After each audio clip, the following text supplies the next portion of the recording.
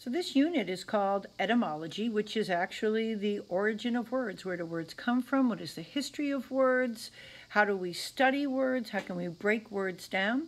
And we're really going to go basic since it's 8th grade. We're going to really be focusing on Latin and Greek roots and how by adding prefixes to the beginning of a root or suffixes to the end of a root or prefixes and suffixes, we can build a more complex word. And etymology really is understanding, where does that root come from? Where does this word come from?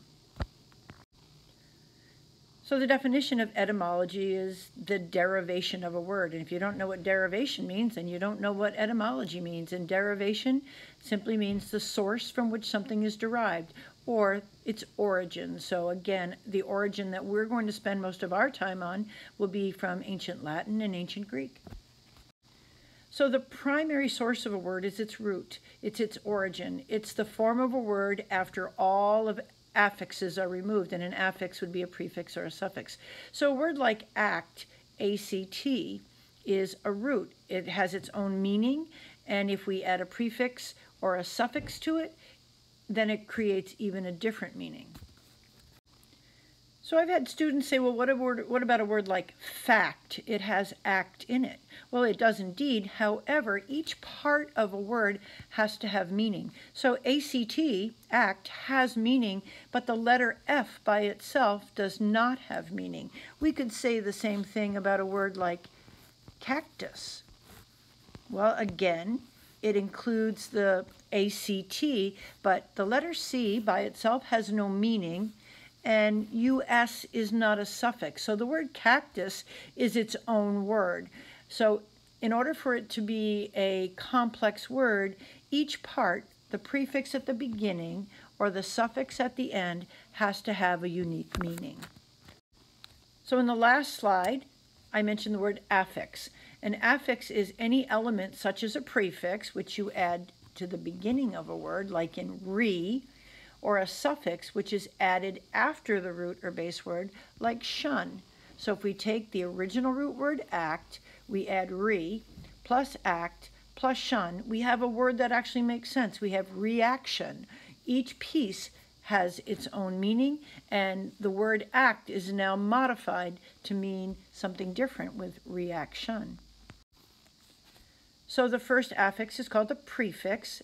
It's placed before the word or the base or other prefix to modify a term's meaning. You can have more than one prefix in a word. And in the case of react, it means to act again, because re means to do it again, like to reread, recook, rethink. So to react means to think again. The other common affix is called a suffix, and the suffix is always put at the end of a word. You can have more than one suffix added to a base or a root word. So for example, in the word kind, you can add ly and kindly. In our original root act, we can add shun, so we can take act and make it action by adding a suffix. So what does etymology have to do with Harry Potter? So J.K. Rowling, the author of Harry Potter, created the names of characters to really suit their personalities and the actions that they create in the stories. And we're going to take a look at a couple, and I'm going to show you how clever she was, because if you understood etymology, or another word for that would be linguistics, you'd really understand how Harry Potter was going to go and how the story actually was going to end. So let's take a peek. So the first character we're going to look at is Bellatrix Lestrange. She's a bad girl. She's part of the Death Eaters. She's evil. She's on the side of Lord Voldemort, and she wants to do terrible things. And you'll notice that her name, Bellatrix, has the Latin root belli, and it's typically spelled B-E-L-L-I, but to make her name sound more like a girl's name, it's Bellatrix. Now, belly, you'll notice, is found in words like rebellion, rebellious, rebel, belligerent. And all of these words have a common core meaning, and that is to fight and to be warlike. So a name like Bellatrix, the trix actually refers to female, or woman. So Bellatrix Lestrange, her name actually means warrior woman. And if you've ever read the books or you've seen the movie, she most certainly is a warrior woman. So here's Lord Voldemort, the other co-star of the Harry Potter series, and his name Voldemort, even though it was a name he created for himself, is based on two Latin roots, vol and mort. So if we look at first mort, because that's really the key to his name, you think of words like mortal, immortal, immortal, mortician, mortuary, morgue. We could add mortality, immortality, mortgage. All of these words have to do with death or to die. And if you know the story, he doesn't want to die. He wants to live forever, and he certainly wants to kill other people. So death and dying is a big part of Lord Voldemort's personality. The Latin root vol, as in volunteer, voluntary, malevolent, volition, all mean in Latin will or wish. So if you think about putting his name together, will die kind of gives it away. If you're not familiar with the story, I've just given you the end. I've given you the ending. Lord Voldemort will die because his name either means wish to die or will die. In French, Voldemort actually means flight of death.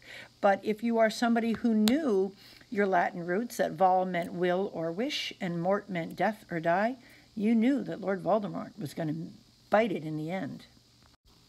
And the last one we're going to look at is Sirius Black. He was Harry's godfather and accused murderer. And his name's Sirius. If we look over here, Sirius is actually the name of a constellation, Canis Major.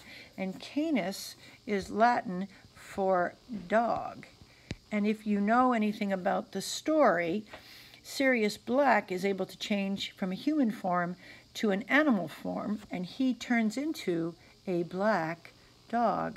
So J.K. Rowling uses this crazy, incredible use of Latin and Greek to define her characters and to name her characters so that their characters' names mean what these people are. So we're going to be exploring all forms of language this way, breaking words apart, understanding where their roots come from, and really getting this really great solid ability to look at a complex word, break it into its parts, and really learn how to learn words without always having to run to a dictionary. So I hope you have a really great time with this unit, and we're really going to have a good time sharing what we learn.